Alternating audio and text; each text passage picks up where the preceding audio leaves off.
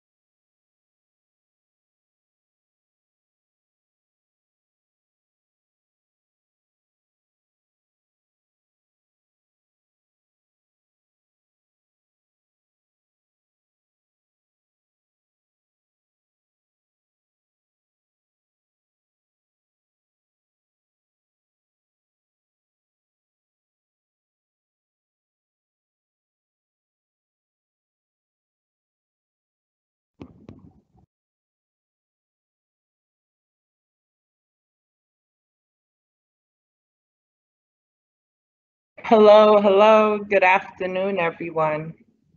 Well, afternoon if you're on this side of the world. Good morning or good evening, depending on where you are. Welcome to the webinar series put together by the Tony Elumelu Foundation. Today's topic is going to be around transformative partnerships for business growth.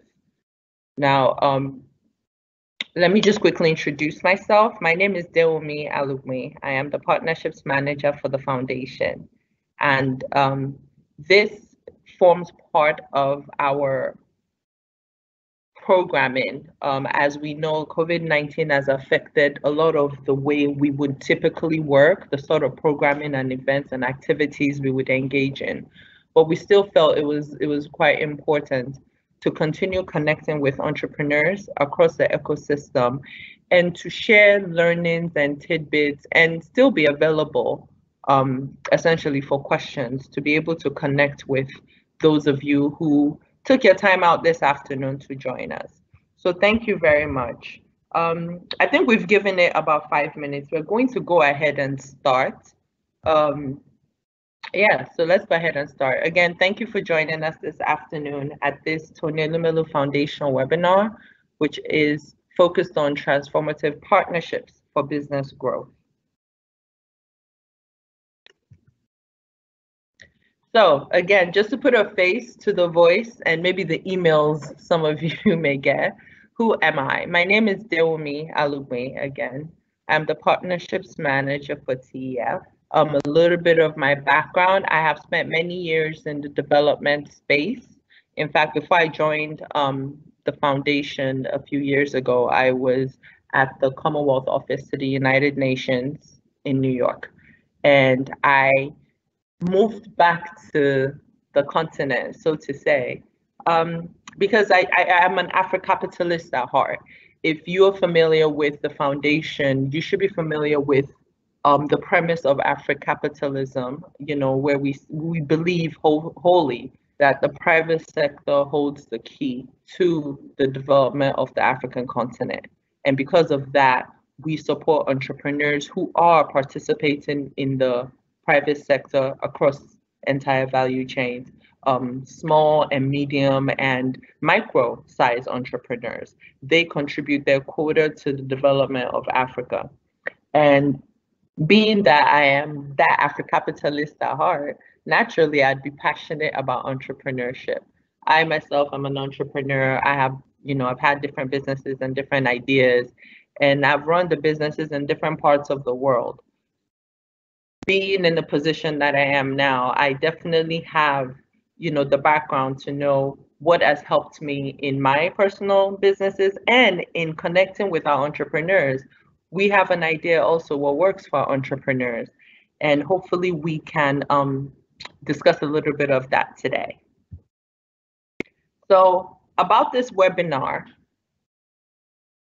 what the essence is, we're trying to do an interactive style with plenty of question and answer time, make it less of a lecture. So if you go ahead and type your questions in, it will be collated, and at the end of the presentation, there'll be plenty of question and answer time where I can respond to the presentation, to any questions you have about the presentation, the best way we can. But for this particular presentation, for this section of it, we will cover the following areas. I'm going to talk through it kind of slowly in case there are people taking notes. This is the table of contents. So we're going to talk about what is a partner really, and what is partnership, because I know you hear it a lot, partnerships, but what exactly is it? And what is it not? We're going to talk about the types of partnerships that are out there. We're going to talk about just broadly, high level, so that if there are any deeper questions you have, you can research those specific areas and find out more. But this is really an introductory course. We're going to move on to the legal considerations, just again, very broadly, high level, just to have you thinking and understanding partnerships and its role in business. And also some of the legal things you should consider before you engage in any partnership, so you know you're covered on all sides. We'll move on into types of partnerships for you. Now, this webinar is geared at MSMEs, SMEs, who really are not engaging in, let's say, super high level partnerships between two countries. So we're going to also cover specifically the type of partnerships you as an MSME or SME within, particularly these times we're in, this COVID era, what kind of partnerships, what type of partnerships are for you. Then we will focus on partnerships in different sectors. So just an example to kind of put it into practice, what kind of partnerships should you be looking at depending on the sectors you're in? So we're covering 4 sectors today: agric, ICT, which is agric meaning agricultural and the whole value chain in agriculture, ICT, tech, fashion, and financial services. Then we'll move into the Q&A section. So to get started, what is a partner and what is partnership? So essentially, a partner can mean so many different things. If it's a personal relationship, we know what a partner means there. But if it's in a law firm or a tech company or even an international organization, a partner represents different things.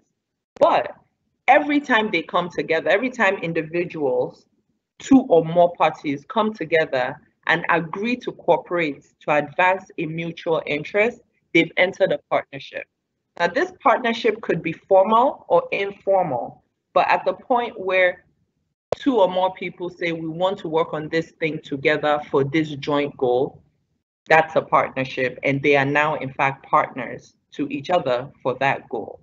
So this means when these 2 people are discussing how they want to work together, there are different things they can partner on. They can partner on how to manage the business.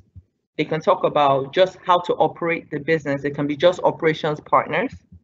They can promote the business. You can have somebody that is just a promotional partner.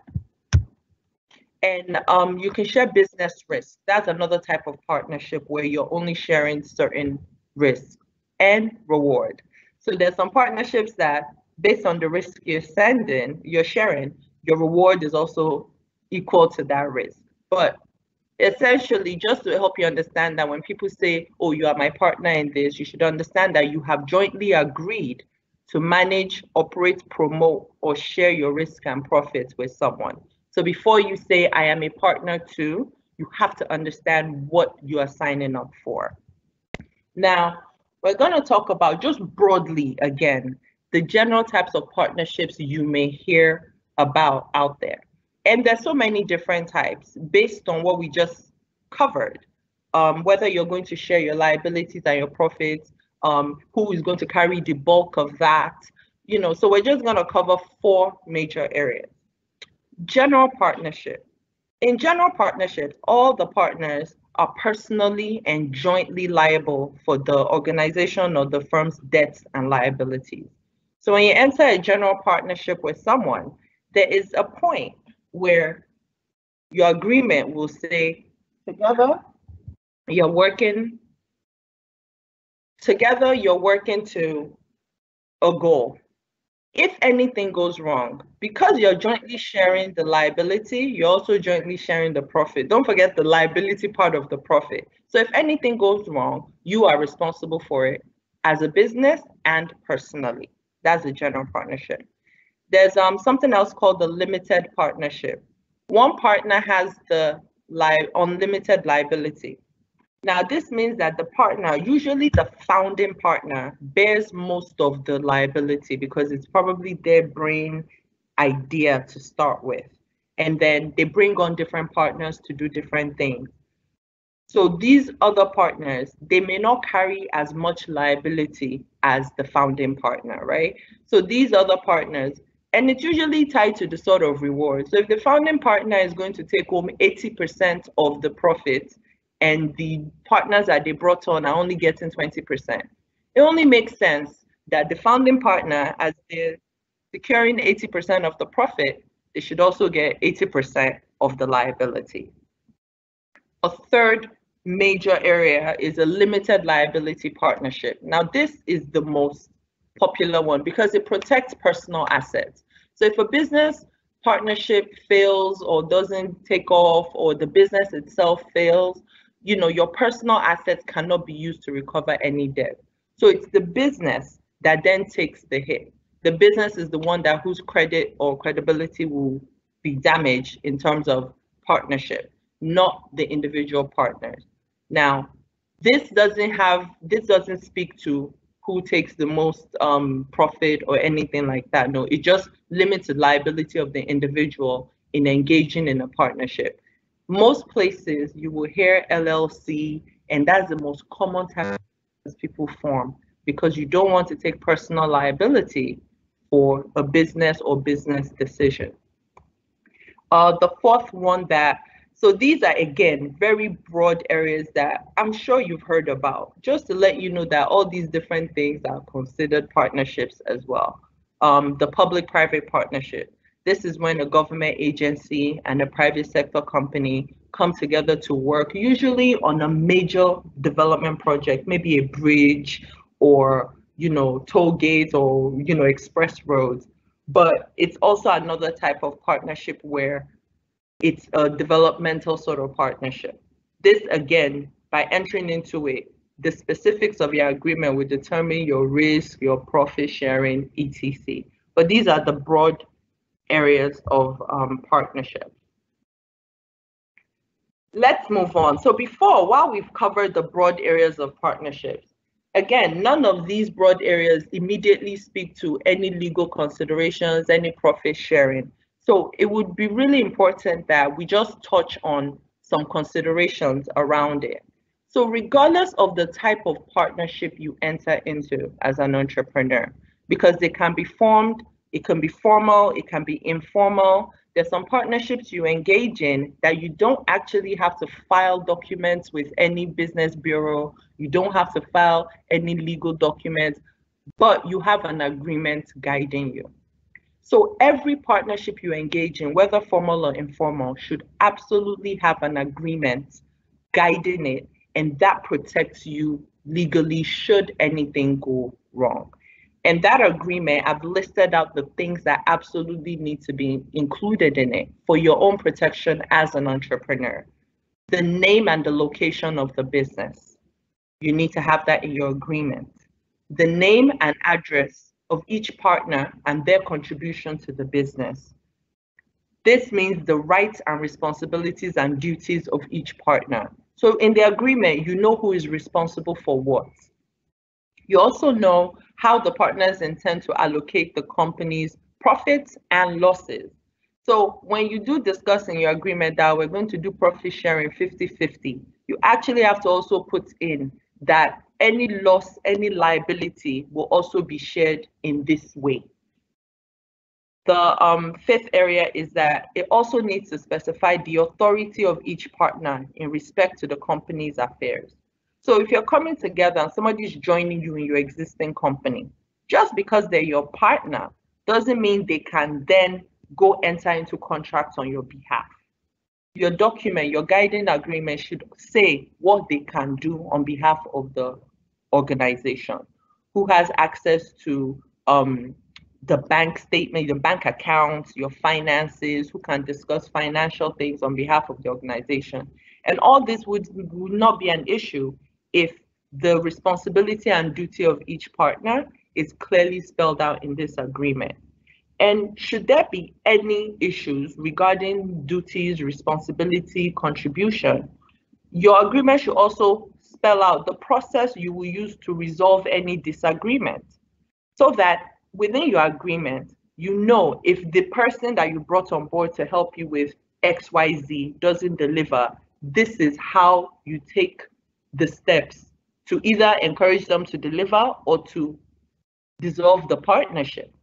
And this allows you to be able to make business decisions without sentiments. It allows you to be able to objectively look at any partnership you are entering into or you are currently in and be able to decide based on the agreement you sign, is it meeting the objectives, and be able to walk away.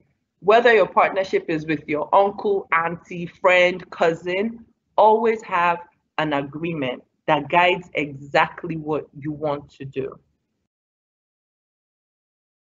So this moves us to the section where, because this webinar is geared more at our SMEs and MSMEs, what type of partnerships should you be looking at?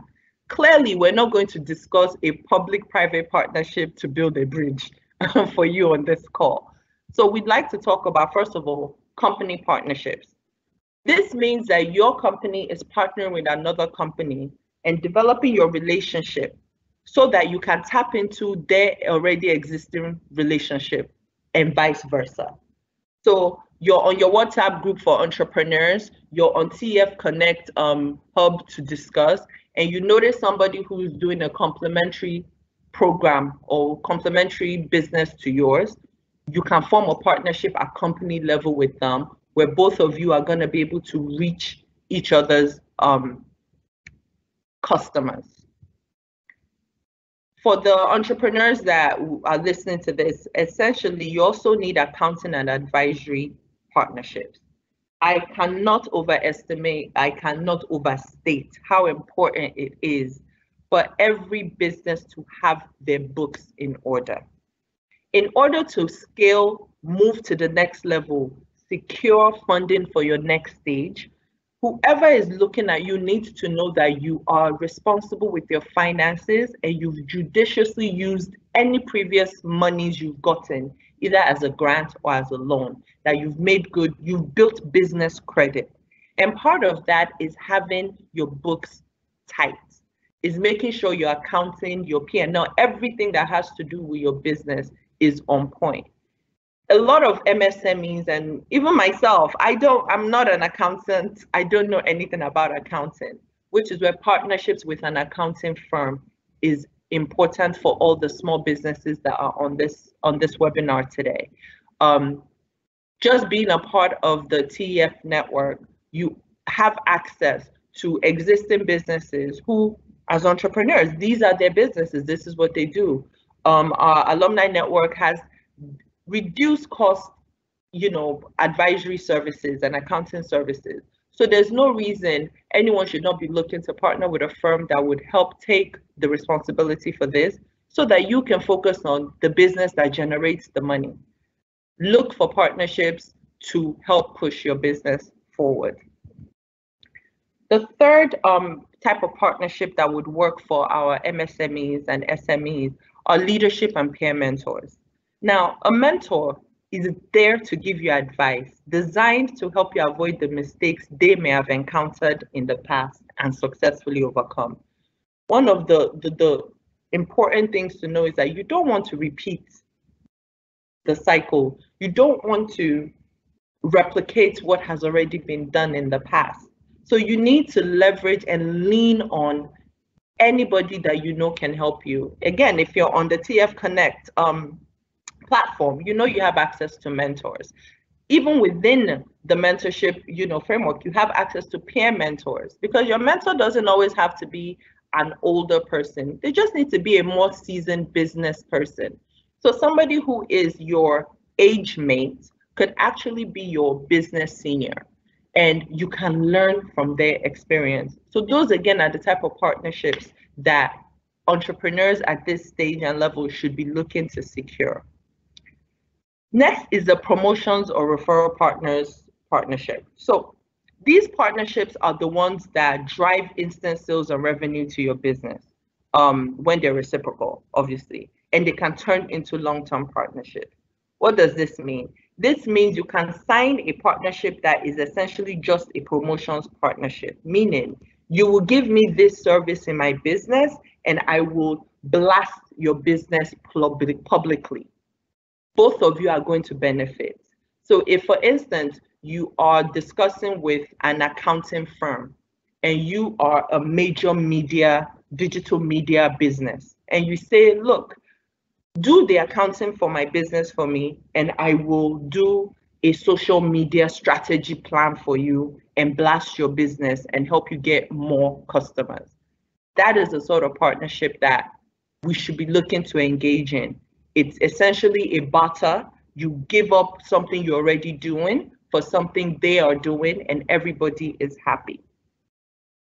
Finally, the type of partnerships that can work for MSMEs is similar to what I just discussed, brand supporters. So instead of having an accounting business and a social media and marketing company partnering, this would be an individual who believes in your product. This individual is just somebody who knows you have a great service or a great product, and you have excellent customer service and they're a loyal brand supporter, you then engage them. And this individual now becomes essentially your ambassador. They become the people that's telling everybody about your business and service. So those are the 5 types of partnerships that MSMEs and SMEs should be thinking about in order to scale to the next level, to grow and to survive in this COVID period. Now, I know we're running, the time is, where did the time go? But I want to quickly cover essentially the partnerships for different sectors, how we should look.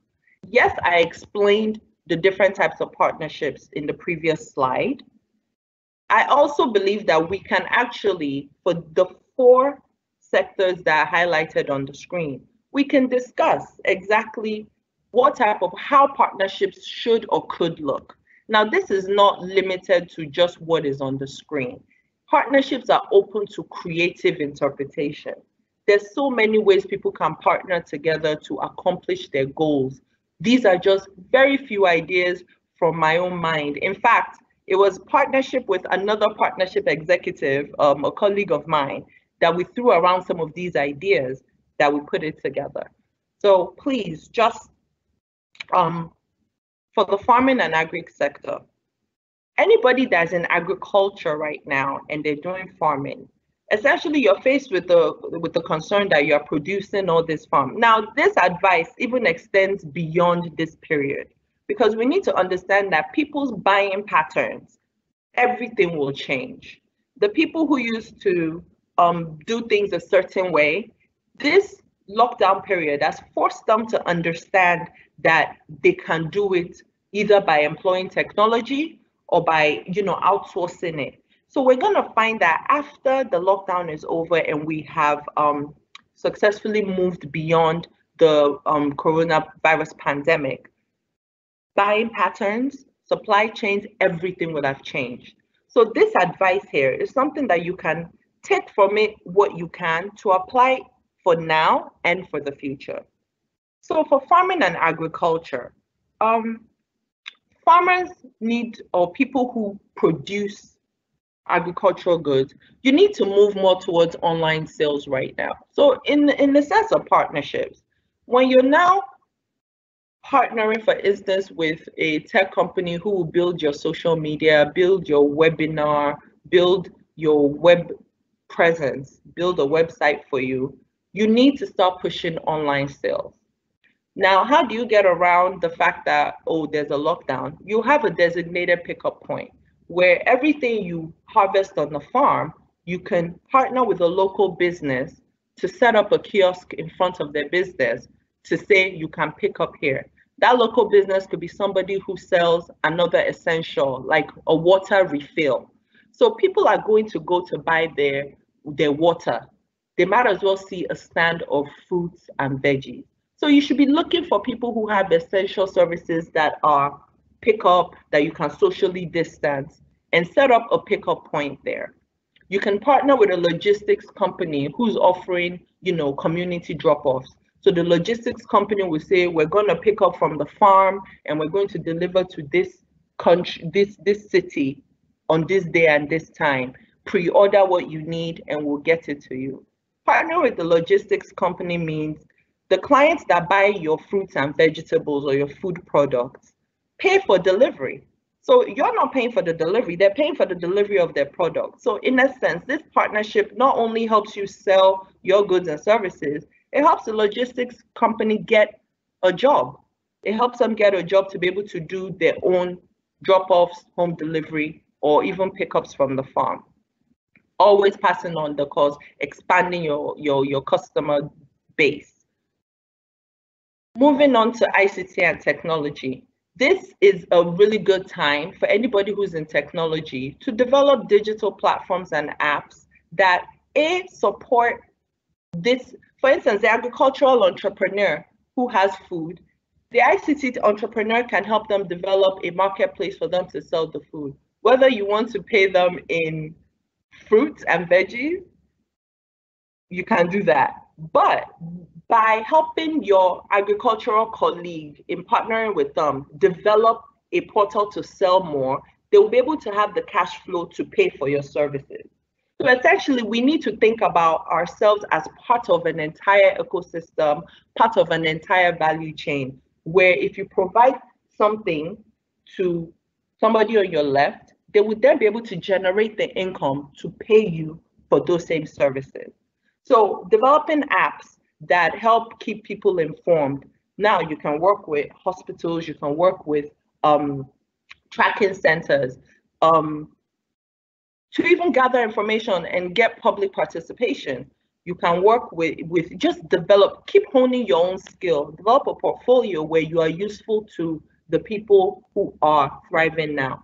A lot of people are going to start, starting logistics companies that they need contactless payment solutions. They need digital apps. This is the time for you to start marketing and looking to partner with people. If you pay me this reduced amount to set this up, we can partner, and on the back end, when your business picks up, you increase my amount, or I am now retained, I'm on retainer with you. So we have to always think very creatively about now and the future. Next thing are financial services. Again, I spoke about this because it's so important that even when you're starting new businesses in this period, you need to make sure you're on the right side of all regulatory compliance issues so that after the period, you are able to continue in your business, that you haven't flouted any laws. So this would be the time to make sure that as you are all of a sudden, as a logistics company, all of a sudden your business has boomed 110%. You need to make sure your accounting is on point. Financial services people, this is an opportunity for you to start partnering with people that you notice are now handling more than previous. This is an opportunity for you to start reaching out to entrepreneurs that, again, in your network will need your services. You have to now start investing in yourself, putting yourself out there, and looking for the types of partnerships that your skill and your business can garner for you. For this, you can barter your services for essentials. If somebody is running a supermarket, rather than looking to do books, do the accounting for someone, for them to pay you in order to buy food, why not cut a straight line to the person and say, I will do the books for you for this month if you send me these items, food that's worth this amount. So those are the sort of creative ways you have to start. We have to go back to thinking, what do I have that I can offer someone so we both can be happy and well positioned at the end. Now for fashion sector, this is the time for you to amplify your digital presence and push your online sales. Where the world is headed, we're headed towards a digital future. Everybody must participate online. This is the perfect time to start getting comfortable with it. There are no distractions on ground. There's nobody coming in and out of your store or anywhere. So you can really stay and focus on how to position yourselves digitally now, so that post this period, you have the visibility you want. This is the time for you to partner with a local logistics company again and offer home delivery of your stock, of your services. You can now do the brand loyalists, the people who know you well, and you say, listen, I will give you these clothing that has been curated for work at home stay if you promote our business. That will generate sales. So these are the sort of partnerships we should be looking at for these specific areas. Now, like I said, this is absolutely not exhaustive. Partnerships are meant for two people or two companies to come together and be creative about how they engage. Part of it is understanding, what do you have to offer? Once you know what you have to offer as a business, as an organization, you can go into any partnerships conversation and say, I have this to offer, this is what I want. And more likely than not, they will also say, yes, I want that thing you have to offer, and this is what I have to offer. And then you work out your partnership agreement from there, and then you move forward. So just to wrap it up so we can open it up to the Q&A, I think I've seen maybe like 10 questions have come in so far. just a final word. Right now, no business can survive without cash flow. So right now, it is best that you cut all your expenses to the bare minimum, bare operational minimum. So if you do not need your, I'm not even going to say, you know what it is. You know what it is that you don't need. You cut it down to the bare operational minimum, and then you seek partnerships that will increase your cash flow, so that once you keep your costs below your input below your output, or how do the accountants say it? Like, I'm not an accountant. You will do better in this period where we know cash is slow all around. So the question that, as final words, you as the entrepreneur that's listening to this, where do you start? Well, the first thing is to have a understand, what do you have to offer? Know what you have to offer, and then identify, what do you want? When you know what you have to offer, it's easier to find the people who are looking for what you want. So once you say, I have these things to offer, this is what I want, you can visit tfconnect.com, for instance, and on there you connect to other entrepreneurs who also know what they have to offer and know what they want in return. So if what you have to offer and what you want, it can very well match up with somebody else on the platform who is offering what you want, and in return, they're going to accept what you have to offer. So again, you have to be creative. You know the people who are in your space. You know what you would like to work with. Shoot your shot. Just do what you have to do. But definitely, TEF Connect, www.tfconnect.com, is the perfect place to start connecting with people, where you can start developing creative partnerships. So, creating the right partnerships for your business, it can help you accelerate your growth. That is the final word I want you to take away from our webinar. We have come to the end of the webinar. Thank you very much for your attention throughout this period. We're going to move on to the Q&A section of the webinar. And we've essentially gotten a list of many, many questions. So I'm just going to read them and answer them. So the first question comes, and I think this is in the manufacturing sector. So I'll try to mention what sector it is. And the question is, how do I grow a business when the required machines and materials are grossly inadequate? I'm going to answer that in two ways, because there's gross inadequacy and then there's unavailability. So just so that anybody in the manufacturing sector who may have this question, I'll answer that. You started a business and the machines and materials you required are either inadequate or unavailable. How do you grow the business? This is the perfect opportunity for a partnership. Therefore, you know who the other competitors in your space are. You might want to approach one of them to pool your funds, pool your resources in order to satisfy the demand. Because one thing we know about the African continent, the demand is for anything being produced, any manufacturing. The demand is there, the market is huge. So this might be an opportunity to approach other players in the same industry to see if you can either pool your funds to access the adequate required machines or materials, or use or leverage or utilize their existing machinery or materials. The second question is, hello, madam. Do we need to have partners who don't have shares within our companies? That's the first part of the question. You can have informal partnerships where the people do not have shares in your company. It's about what you're giving them in return. Some partners may demand or may want shares in your company because the company is doing so well, the company is so wonderful. It's up for negotiation. It is not mandatory that you give a percentage of your company for anybody. If you've watched those shows like Shark Tank, and if you watched all those shows, you know that you make a pitch. This is my company. This is what I believe about the company.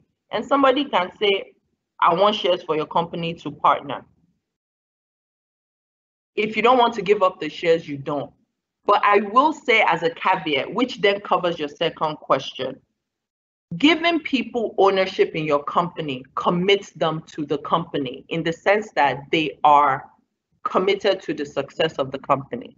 If you own 10% of said company and the company needs certain resources or some sort of attention, you would be keen to work together to get the resources the company needs because this is part of your portfolio. The other angle is if this partner is essentially just, if you have to find partnerships where it's a mutually guaranteed success. Mutual, meaning both of you benefit if the company does well. Once you have that, whether it's backed up by giving them shares or it's just a verbal agreement or it's a written agreement, find partners who are equally committed to your organization and you would not have to worry about their level of commitment. The third question is, as a startup, how can I forge partnerships with successful entrepreneurs like Tony Elumelu? How can I partner with successful businesses and big multinational companies? As a startup, what is your value proposition? Now, successful entrepreneurs like Tony Elumelu and Richard Branson and all the major people, they are because they look at ideas and they decide if the value proposition is high enough, they would invest in it. So when you see a successful person, they have taken the time to know the industry, study the industry. What is your value proposition as an entrepreneur? What are you doing that hasn't been done before or you're doing so differently that a big time entrepreneur like Tony Elumelu or the Richard Bransons of the world will not be able to pass up your opportunity? So it's not a simple question of how do I get them to partner with me? Finding partners when you have an amazing product, great customer service, and you are positioned to really take up and shoot for the moon, finding partners will be easy. In fact, people will be coming to you saying, I want to be part of it.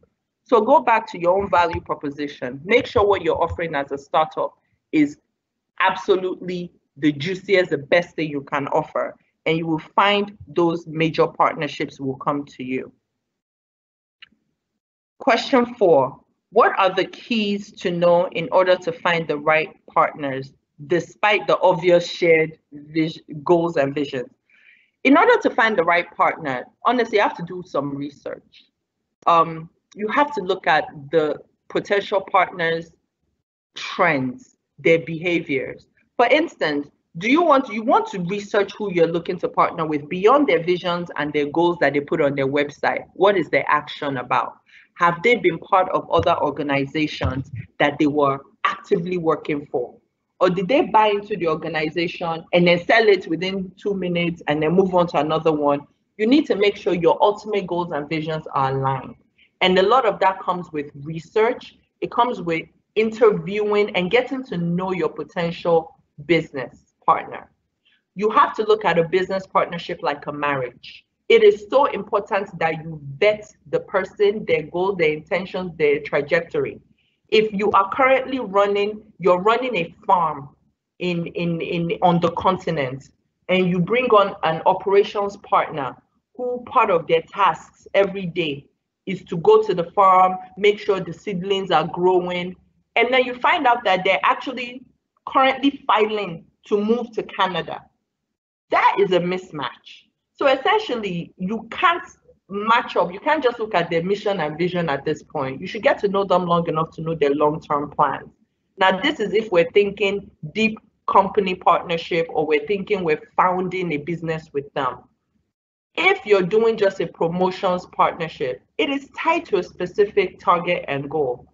If you put my business on your platform, I will give you XYZ. That one, you don't need to know if they're moving to Canada because you can put your business on platform anywhere. But if you're going to jointly form a partnership with someone to do a business, You need to understand and know them the same way you would look at a spouse. Excuse me. Question number 5, why do co-founders fail in the early stages? I think tying to the previous question, a lot of co-founders fail in the early stages because they do not have a shared vision and mission. They have not actually agreed what the objective is and how they're going to get there. They did not properly define who will do what. So if, for instance, you're working with somebody who's more laid back than you are, you might get to a point where you might assume they're just being lazy, but they're not, they're just laid back. So you need to understand, again, the way I said, the way you vet a potential spouse, you vet a potential business partner that way. The same way you make allowances for a potential spouse. Okay, this person, likes to do this, me, I don't, let's work. You will make the same consideration for your potential partner. And from those early stages, you will know who has what strength, and you will defer to that person on that strength so that you can move the business forward. After understanding that you both agree on the ultimate goal and how you plan to get there. So it says, please expatiate on the term Africapitalism. So for those who may not be aware, you can Google it, but because it's part of what we do here at the foundation, I will be glad to share what Africapitalism is. Essentially, Africapitalism is the economic theory, I want to say the theory that was created by the founder, Tony Elumelu, that says that the private sector is the key to development in Africa. Now, this is juxtaposed to people who say, oh, give charity, or is the government that will develop Africa. The founder believes that it's Africapitalism, the work that the private sector is doing, the power that the private sector has to change policy, change government, drive positioning is what would change Africa. It's not going to be charity, it's not going to be loans, it's not going to be anything. It's going to be entrepreneurs like you and I, entrepreneurs like, across Africa, doing their part to contribute to the quota, to development in that country. If you're